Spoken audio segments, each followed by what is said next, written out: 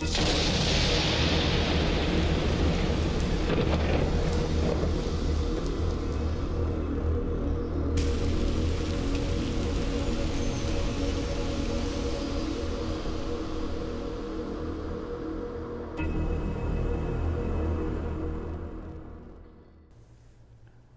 own pets, DLC. Live in the big city in an apartment, DLC. Yeah, what's new? That's been like that since the very beginning. With the exception of the apartments, you didn't have that in Sims 1. Want to own a bowling alley or some other kind of business? DLC. Yeah. This does. Okay, so why that shouldn't be a surprise. Let's keep going. Doesn't even really include the game packs. I mean, they have over time just found a way to cut the most basic things out of the game in order to sell back to you. This is already an issue in the gaming industry, but I mean... Alright, sir. Okay, so yes and no. This goes back to the shady business practices again. So, yeah, there are some cases where companies, and they've... this has been found like with Mass Effect 3, right? To where like there was an entire chapter that was cut out and then sold as DLC. So yeah, there are cases where there is stuff that is being cut out of the game. I don't think that's always the case though. I think there are cases to where, and I remember reading this somewhere, to where they have a team that's dedicated to like main part of the game or an expansion, and then you've got like this team over here that's working on maybe objects for a stuff pack.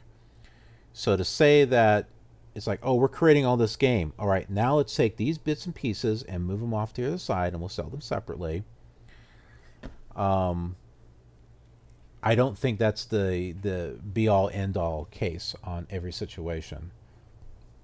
Now, I know that it's been shown and cases to where like the coding is in the game and there have been modders that have been able to pull it out.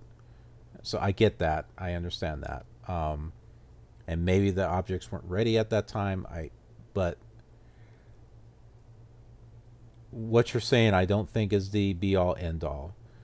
Yes, I think there is a little bit of shadiness, but I also think that it's not all that way either.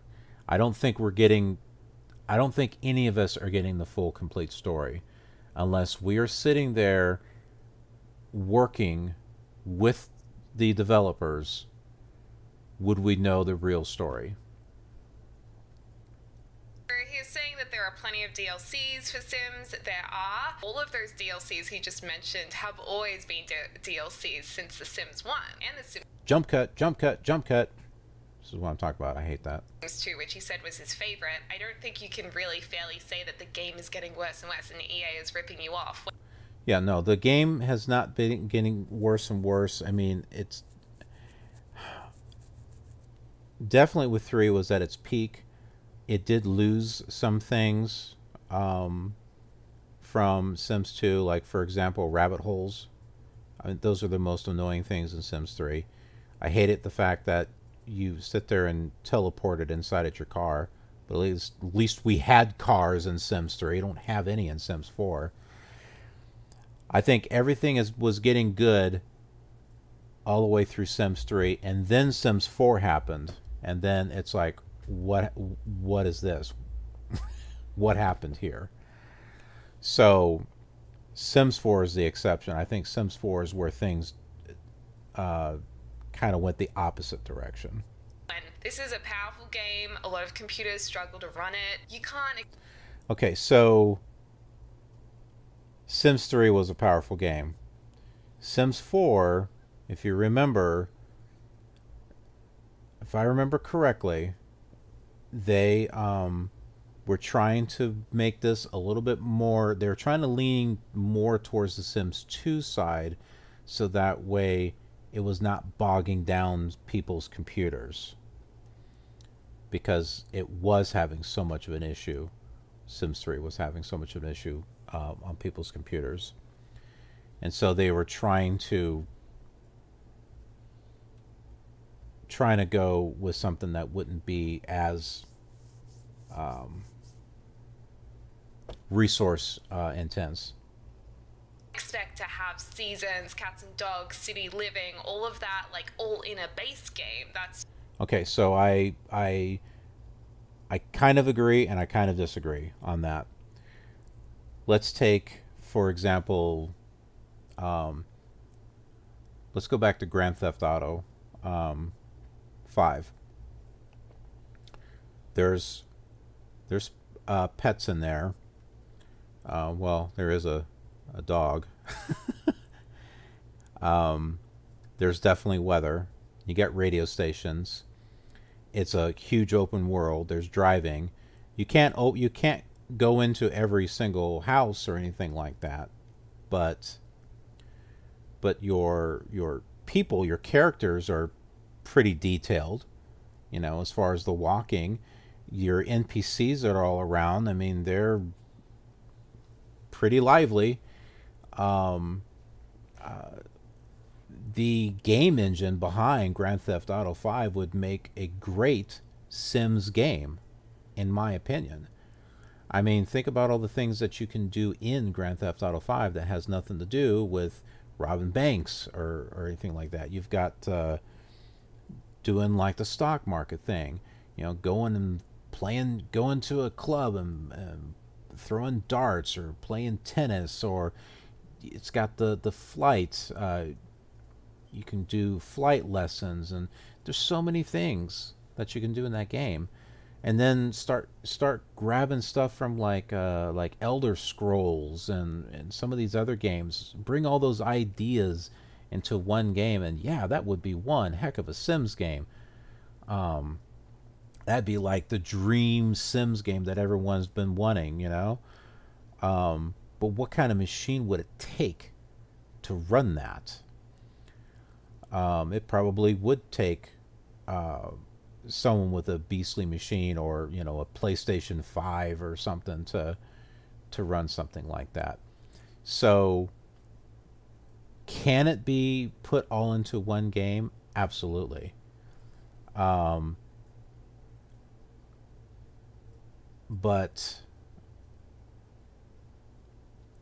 can it be sold, you know, what kind of audience are they trying to go for? What is the target audience that EA is trying to go for? They want to try to make this as accessible as possible. If they try to load all this stuff into it, that's like trying to get Sims 3 and all of its expansions all into one little thing and say, look at this great Sims game, here you go. It'll cost you $80. You go and install it on your computer, and your computer chokes and turns into a ball of fire from space. I mean, hey, $80 and you got everything with it, but you know, your computer just kind of choked, cracked, and split in half. Or like what she's saying is, you may want some basics and then just add what you want to it. Not everyone wants pets. Not everyone wants a city life. I can't see why you wouldn't want seasons, but I'm sure there are people out there that could care less. You know, maybe they live in a place that has a lot of snow, and they're like, you know what, I get enough snow in real life. I don't need it in my game. I'm sure there's someone. So I get what she's saying, but I also get a point that you make in your video, that yes, the technology is there, and this all can be in the game too. So I totally get that. And if we're going back as far as what is considered a simulation, if we were to make, let's say, Sims 5 a true people simulator, then it should have all the bells and whistles and be an amazing thing that would actually require a decent computer to play. And we know EA is not going to do that. EA is going, their business, they're not going to cater to one specific little audience. They're going to try to get as wide an audience as possible. And so in order to do that, they're going to stick with something basic that will gain a lot of audience attention. I may not be using all the right words, but I hope you understand what I'm trying to say. It's just kind of ridiculous. The next point she makes is that most of the DLCs listed have been DLCs since The Sims 1. She seems to think that this is somehow validating it. Now, I never said that because it was in older games that makes it okay. Here's my point. Let me break down numbers real quick. I'll even put it in a graph for you guys. Okay. Sometimes it's not what you say, but how you say it. Just saying. Sims 1, 7 expansion packs and DLCs. Sims 2, 10 stuff packs, 8 expansion packs for a total of 18 DLCs. The Sims 3, 11 expansion packs, 9 stuff packs for a total of 20 DLCs. The Sims 4, 5 current expansion packs, 6 current game packs, 14 current stuff packs, and a rewards pack for Sims 3 expansion pack owners, plus a few free DLCs given to players, for a total of 25 DLCs. But you forgot the Sims 3 store. You did not mention anything about the store. If you add the store into that, the Sims 3 blows the Sims 4 out of the water completely. When we're talking about all the worlds that to buy and all the packs that they had, the Sims 3, when it comes to DLC, blows the Sims 4 way out of the water. And we don't include the free ones. So here's a graph in chronological order. You can see the amount of DLC packs being... Yeah, so here with Sims 3, if you were to take all the content from the Sims 3 store and make it a pack in itself, it probably would take several packs. I'm pretty positive that it's going to come close to or surpass the Sims 4. So I don't feel that your numbers are accurate here. Here, I agree with. I would agree with this. This, no. Let's keep going. Offered in each game has been rising. Okay, now there's another thing here that I'm going to get to. This is a different video. This is from a channel called The Know, and I watch their videos from time to time. They did a video a while back, and I'll have a link to it in the description, and they talked about the price of games, and also talked about DLC, and they're saying, and you'll hear it on some of the clips on this clip here, that games typically cost about $60. And that $60 has a long way to go. It's got so much to pay out. It's got publishers to pay out, and it's got to pay the platform that it's on has got to be paid. So money goes to Sony and Microsoft and Nintendo, and then there's the store that's selling it, and all these little costs and figures. I mean, you can check out this video. It's really good. And they'll go into more details as far as like how that money is split up and the cost of games, of how they've gotten more expensive to make AAA games over the years. But the point that they make is that the games, when they reach that $50, $60 point, they've stayed there and they haven't gone up. And with inflation, they should have gone up. The games that we're getting for $50, $60, when you price in inflation, they should actually be higher right now with the amount of how things are costing, and as far as the development of these games and how much more expensive they are of developing the games should be costing more than what they're selling. And so when they do sell the DLC, I think the expansions are the expansions, but as far as the extra content and stuff like that, and you can consider expansions DLC, whatever, but when you start putting that together, it starts to factor into the price that game probably should have cost to start with. But let's play this part of the video so you can hear it. by the inflation rate since the mid-2000s, that's closer to 80. For whatever reason, publishers found $60 to be the price that proved to be the tipping point for gamers, and kept this $60 the same despite budgets ballooning and market inflation. The publishers have to make that money back somehow. After all, a $60 game should cost around $30 to $40 more in the context of other consumer goods. Enter season passes and DLC. On average, the post-release content the publishers put out for games tends to fall into that $30 to $40 zone. When you add up the cost of season passes and DLC to the price of a full release, it actually comes out to right around $80 to $100, which brings it more in line with what the price should actually be because of inflation. They will sell. Okay, so that's what I'm talking about. So we're in that gray zone now when it comes to DLC, shady business practices. It's all like as clear as mud at this point, because in some cases the DLC is justified because it's the only way that they can continue to bring in money on something that they've made.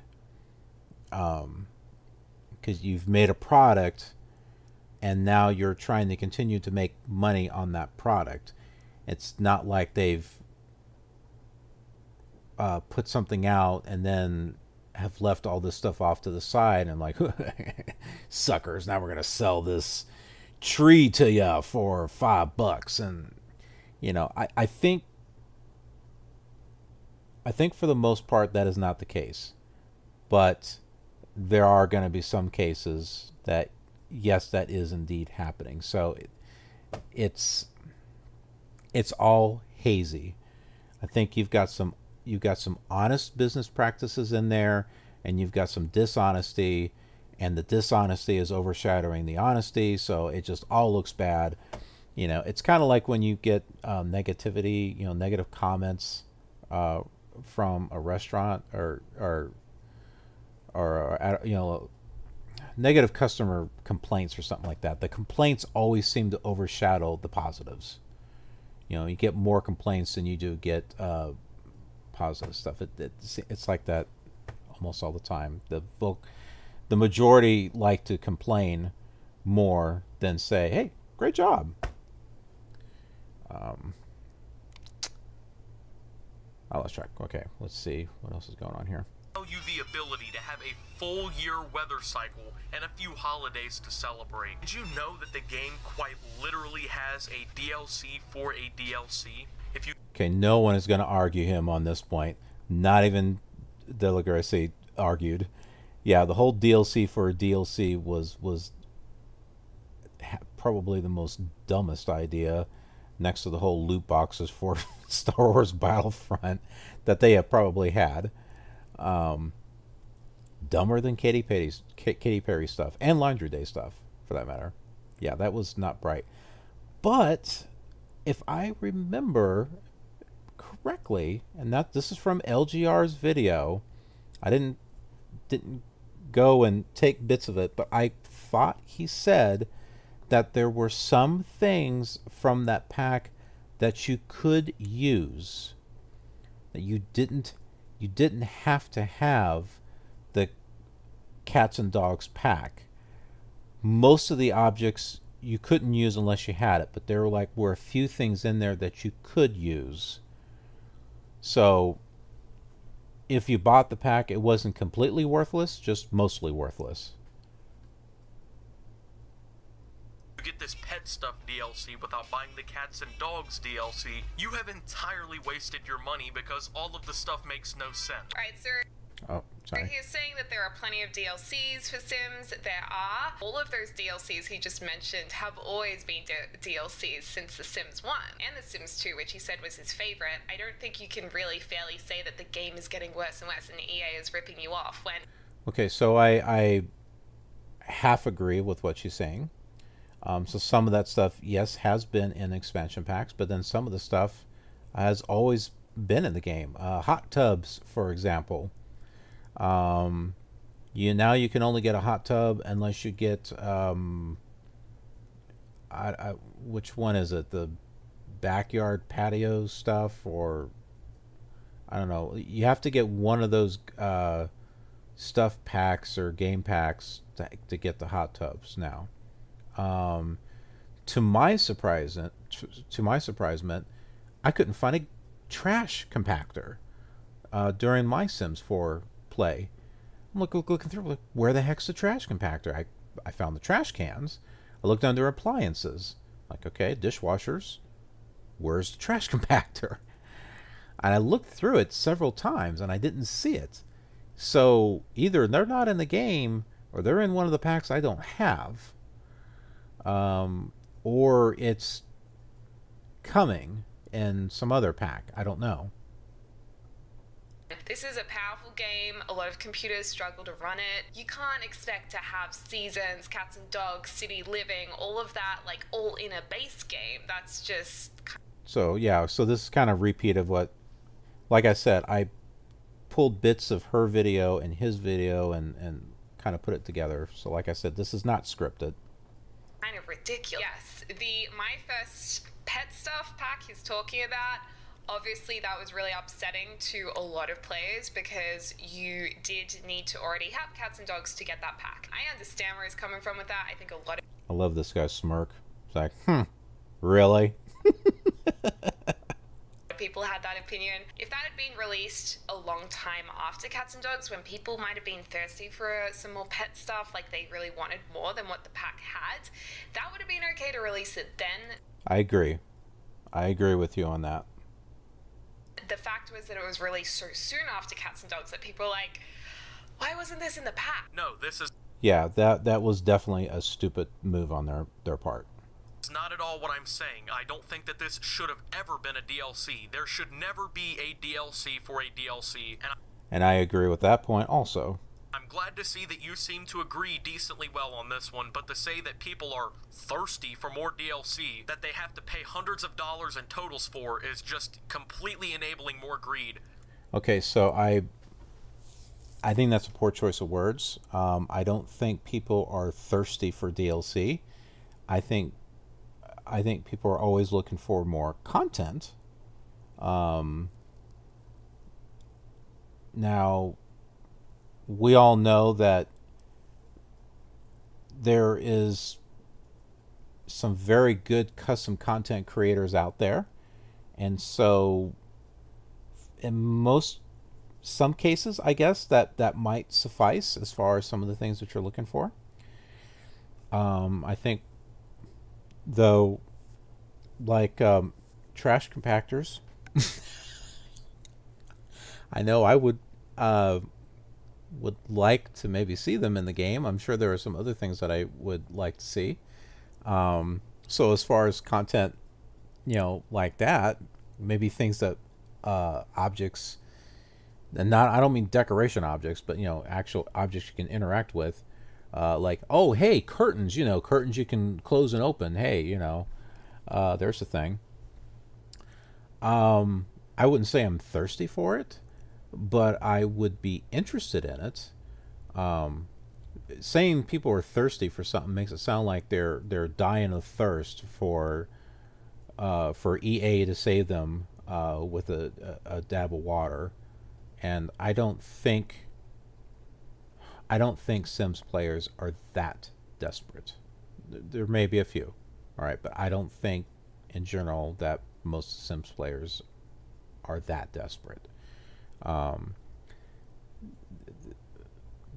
And I say that because the Sims 3 store apparently went bye-bye